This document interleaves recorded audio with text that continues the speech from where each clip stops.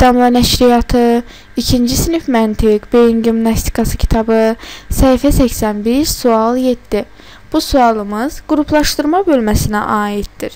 Bizə 4 sətir təqdim olunmuşdur. Bu sətirlərdə bərabərliyin olduğunu görürük. Deməli, burada müəyyən misallar mövcuddur. Bu misallarda əməllərin yerinə şəkillər verilmişdir. Biz bu şəkillərin hansı əməlləri ifadə etdiyini müəyyən etməliyik. Bunun üçün verilənlərə diqqət edək.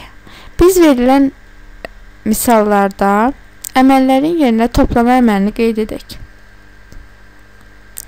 Gördüyümüz kimi, birinci əməlimiz 4 üstəgəl 7 əməldir. Cəmdə 11 ədədini alarıq. Əgər aldığımız cəmdən 9 ədədini çıxsaq, 2 ədədini alarıq ki, bu da bərabərliyin sağındakı ədəddir. Belə bir sual meydana çıxa bilər ki, niyə biz aldığımız cəmdən 9 ədədini çıxdıq? Axı, burada 9 ədədi yoxdur. Bu sadəcə bir qaydadır, amma bu qaydanı bütün sətirlərə tətbiq etdikdə nəticə doğru olarsa bizim seçdiyimiz bu üsul doğrudur. Məsələn, ikinci əməlimiz 8 üstəgəl 9 əməldir. Nəticədə 17 ədədini alırıq. İndi biz aldığımız 17 ədədindən 9-u çıxaq. Bu zaman 8 ədədini alarıq ki, nəticədəki ədəd 8-dir. Üçüncü əməlimiz 7 üstəgəl 5 əməlidir. Bu zaman 12 ədədini alarıq. Aldığımız ədəddən, yəni 12-dən 9 çıxaq.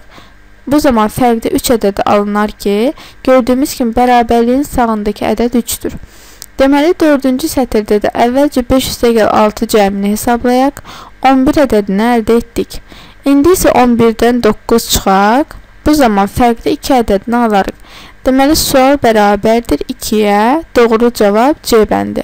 Daha çox video yükləməyimizi istəyirsinizsə, kanalımıza abunə olmağı və videolarımızı bəyənməyi unutmayın.